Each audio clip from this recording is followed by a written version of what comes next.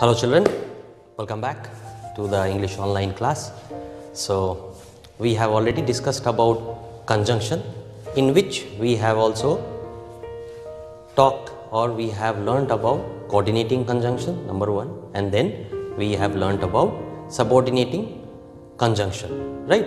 So, these were the two categories under which we have learnt different conjunctions. Like in coordinating we have learnt about fanboys, and in subordinating we have learnt about a few conjunctions like while, after, whenever, when. These are some of the conjunctions which are considered to be a subordinating conjunctions, right. So, we have already done our part of what you call theoretical learning. Now, today is the time, or today is when we are going to do the exercises, right. So, basically I am going to tell you, or I am going to show you how you are supposed to do exercise B to D. That means B, C and D, how to do all these exercises. As you can see, name of the chapter is already written, and it is also written how to do exercise B, C and D. That is in page number 94, 95, 96 and 97, right. So, first thing first, in exercise A, you had to just write fanboys, right. Exercise B, it says that fill in the blanks with suitable coordinating conjunctions. So, what are the coordinating conjunctions? We have learned about fanboys. So, I have picked up a 4 sentence from all those 10 sentences which are there in your book. I have picked up 4 to show you how you are going to do, right. So, while you are doing this, you have to refer to your book also, remember, to understand like for what it explains and where do we use. It is used for different idea, additional idea, or to add 2 sentences. So, these are the things that you have to keep it in mind while you are putting a conjunction in the sentence, right. So, the first sentence, as you can see over here, it says that I cannot stay now dash I will surely visit you soon. This is the first sentence. The next that I have picked up is sentence number 4.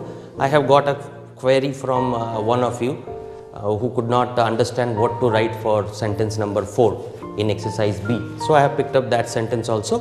It says that Lisa took some bread dash, spread some jam on it. What is the best suitable fanboy? What is the best suitable conjunction you can pick from fanboy to complete this sentence? I will tell you later. First, let me read out the sentences which are there in the board.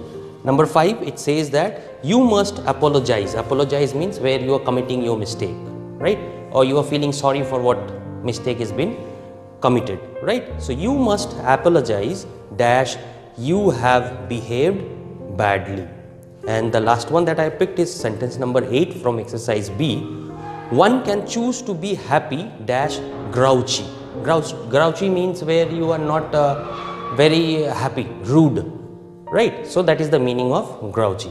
Now, how do we go about? We have to suitably pick the conjunctions to suit the style. As you can see, I have now once again written those sentences with the conjunctions in it. The first one, I cannot stay now, but I will surely visit you. Now, while we learnt about but, we learned that it speaks about the contrasting. Contrasting means yet this is this, but it is that. So, when we contrast, right, for example, sometimes it so happens that it looks very contrasting with white. If there is one red strip or red color line is been drawn on white, it looks very contrasting. It looks both the color looks very eye catching, though both the colors are just the opposite, or one is light color, the other one is very deep color. So, that kind of understanding is known as to be the contrasting, right. So, over here in sentence number 1, we are going to use but.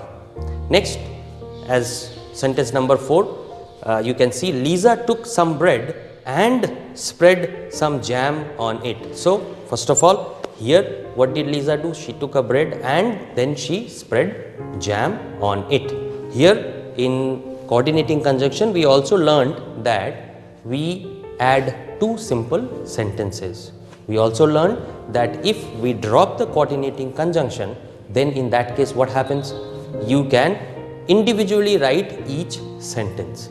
This is another aspect that we have learnt in coordinating conjunction. If you can see from sentence number 4, if you drop and you write these two sentences separately, then what happens? You can separately write Lisa took some bread, full stop, spread some jam on it. Both the sentences are making complete sense. This was also another aspect, if you remember in the video I told you about it. Next, sentence number 5 of exercise B. Here I have added, or we need to put for, right? So you must apologize for you have behaved badly. So here, if you remember, something been said before, talking about the past. It has to do something that is been said before. Whenever we have to use for, we have to keep this in mind, that something that is been said before, and for that you are saying this, or you should do this now. So sentence number 5, as you can see, is the perfect example of that. You must apologize for you have behaved badly.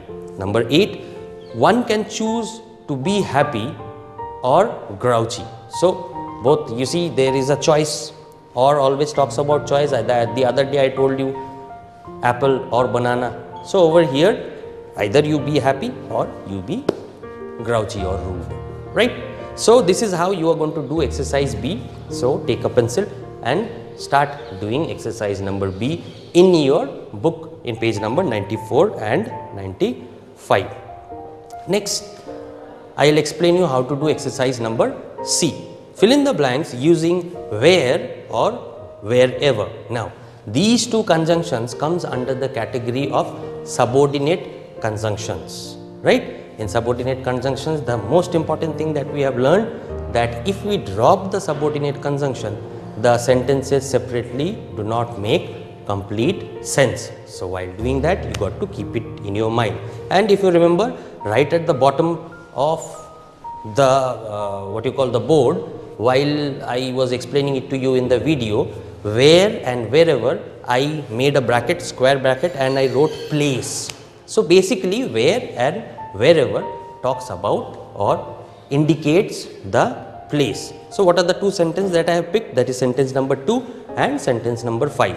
The goats go to graze dash they can find grass. You can guess if you can, and keep the answer in your mind. And sentence number 5, it says that let us look for a place dash we can park the car safely. So here we have to fill in the subordinating conjunction, and that too also you have been given the choice, either put where or wherever, right?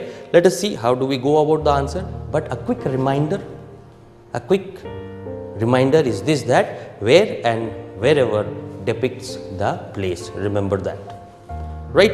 So here comes the answer to those two sentences.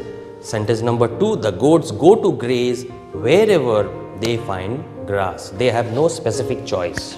So wherever, it's talking about a place. So wherever they see greenery or wherever they see grass, the goats will go and have grass over there. Sentence number 5, let us look at a place, let us look for a place where we can park the car safely. Once again, as I told you, or as we have learned, wherever and where talks about place. In sentence number 5 also you can see where is actually indicating a place. So this is how you are supposed to do, or you will complete exercise C using where or wherever in the blanks wherever necessary.